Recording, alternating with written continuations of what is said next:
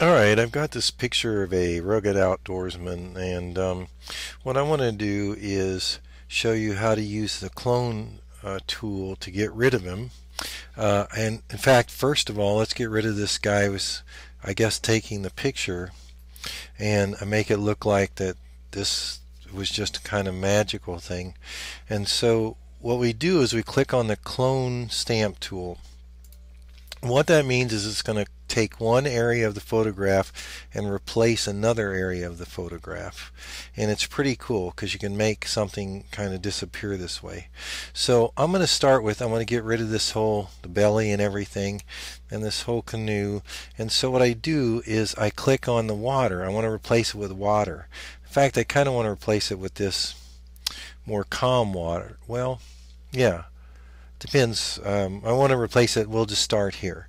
And so what I do is I hold down the Option key on the Mac, which would be the Alt key in Windows, and then I start sampling this area. Just click a few times, then I let go, and now I just click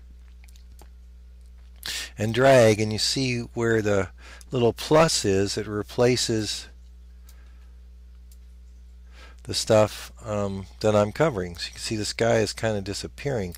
Now I'm going to have to resample again because you can see the plus is going to start going over his knees, and that's not what I want. So I want to go back up here again, Option.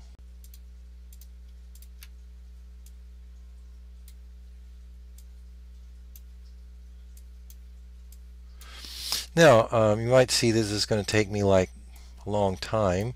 So one of the things I can do is I can change the size of the actual tool.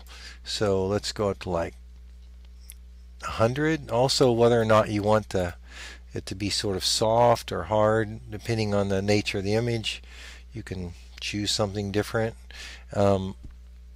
These are relatively soft and round. These are round, hard. So let's go with that to see what the difference is. Close this. But I'm going to also change this to 100 pixels. In fact, let's make it 200 just to speed this thing up.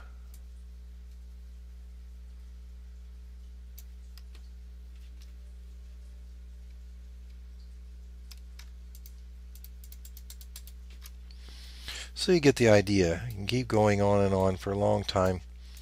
Now, since it's hard, it doesn't fade very well, so that probably wasn't a very good option. So let's try the 300 soft. Well, that's very big. And then, so start getting rid of big hunks of the boat, and the only problem with it being so large is the samples are so big that it's much more obvious that you're doing the same thing over and over again. So you can see the samples here. You can see it's the same rock formations over and over again. But if you make it a little bit littler, it's not as obvious. Now this guy, we could get rid of this guy too.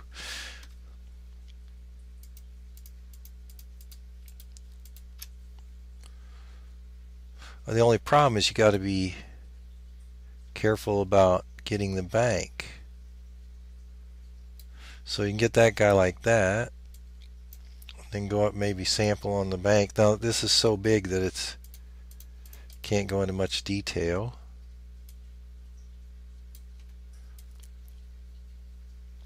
But still, the nature of this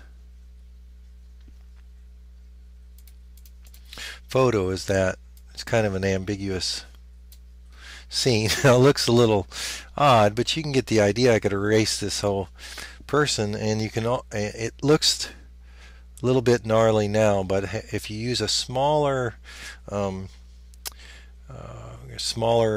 setting for the tool, then it'll work better, but it'll take longer. But that gives you an idea anyway of how the clone stamp tools works. It's kind of magic.